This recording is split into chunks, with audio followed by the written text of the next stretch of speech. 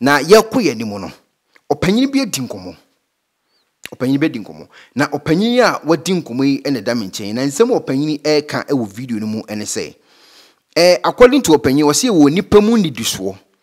na nipa no mu nidisoɔ no sɛ wɔ bia ne stage woduru a edin a yɛfrɛ no na sekyerɛ wakyerɛkyerɛ nsɛm mebiri mpanyinfo tie me platform yi pa minim sɛ me maame mo ne me papa mo mo abukyire ne Ghana ɔmo nyina tie deɛ ɔpanyin ɛkan mpatwa no kura bi wɔ mu a obetimi de aba onye panyin ne bia ya brante te sɛ me a ɔse wo ya brante sɛ brewo a wonte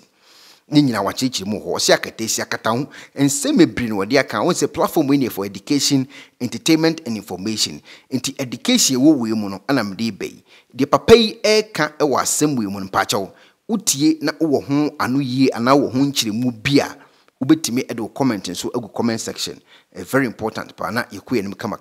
yenkotie nsɛm wo panyini ɛkae ɛwɔ video nim abra na omo ɛyɛ ne interview na ɔkyerɛkyerɛ nsɛm mu kyerɛ boys ana say young guys and ana say youth no sɛ omo nhyɛ enipa bia ba bia wuduru ɛni edin ade flow ɛne ho nkyerɛse no yenkotie mra sisia yo nipa eni disuo no mpaso bobo so enipa de disuo no yɛ den ya wa ya abofra no wa ba be ya akwada o ya akwada ma obia tim suma no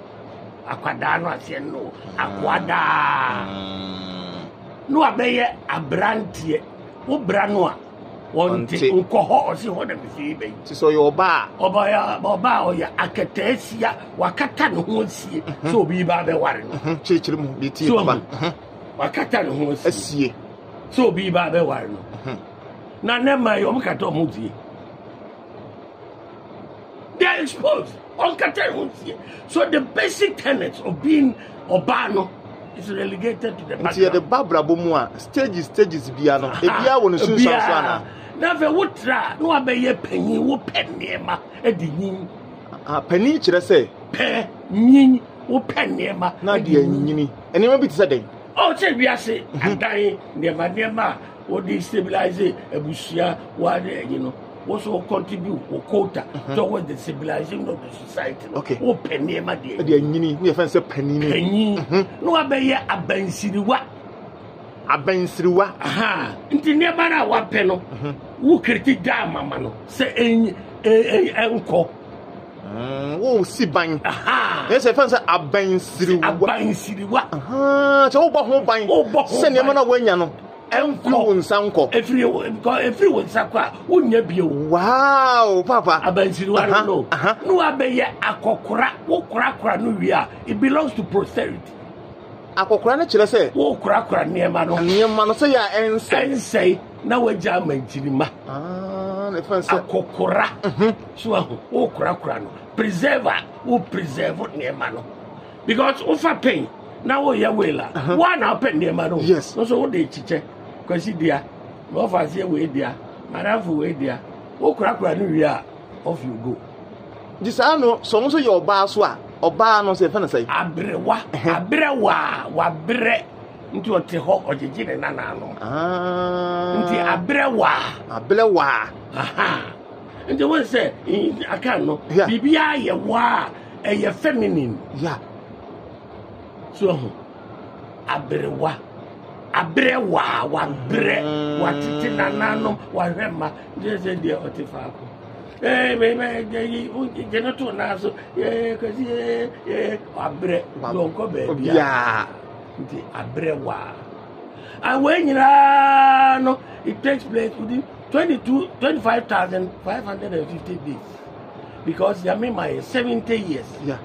70 years so no when you multiply 70 by 365 days in a year you get 25,550 days. Wow. It is 70. Every hokono, adom bremu. So, ndi enono, ose your bread and your how. You contribute effectively towards the civilization. We ensem opanyini editu dwa. Efa edipa baby abedru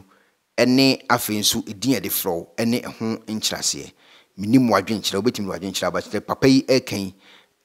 no kore no I mean what kind of cranny and one no teaching story but and one no we say alusion you show me say minim say no cruise through minim hore but a branch in the matida pa say any akatesia mate but the akalamente kopim say me tea papa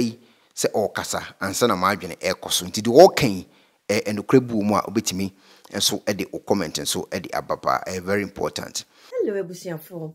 so pesifita structure do for there and then afa ho kodom unique laser whitening e wo toothpaste sonko a se wo de twitwi wo se a ema wo se na eye fita na eye fita no so no na eyi enka bone bia wo no mu bia any tea stains coffee stains smoking stains bia wo no mu bia unique laser whitening product ebe yi ni nyina free so ma kama de o hia ne se wo betu so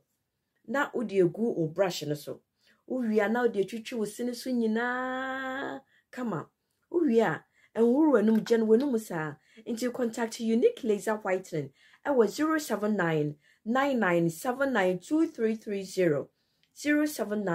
07999792330 unique laser whitening or say muni ses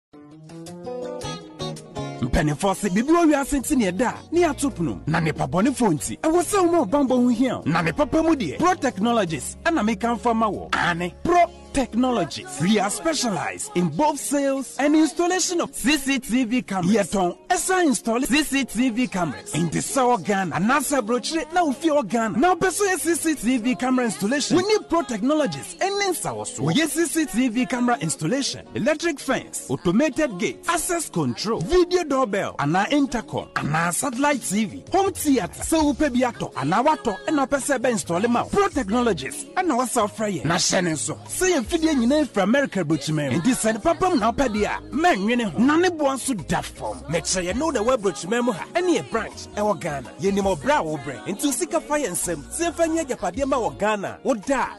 na ne tenese yes general construction so web brochire na peso sifi o Ghana e dan plan bi o peso si se wa sha se dada ana afa na peso si plan bia ye besiama eno echi so yen solar power ana bamba ho nsensem bi ade woni ye ni nsawoso ne esanso ye smart home abefo fidie bi apese hye e wo fie ana watwuma mo de ma wo woni ye ni nsawoso we are just a call away ne esanso wadan de ma han ana ofre brochira bedu Ghana na wo pe full house room ana apartment ahan for short term ana long term ye be ma obiane border form na bamba ho nsem de manwene ho enna ye interior decoration so wasi fie na wie ana yesu fie na ma no yes decoration ye besiesie odi ana office so e di ama no edi so to mfidie bi na wo hokun afa so install ana ne settings ye beye e di ama e wo Ghana wo behu yen wo mre ofra denta e di wani ache dodowa wo behu ye e wo ahie ye ne Emalin Pharmacy and what the same building. For information or WhatsApp 401-7570-300 and a plus 401-6992-254. Pro Technologies. We have the solutions for your security and home entertainment needs at affordable prices.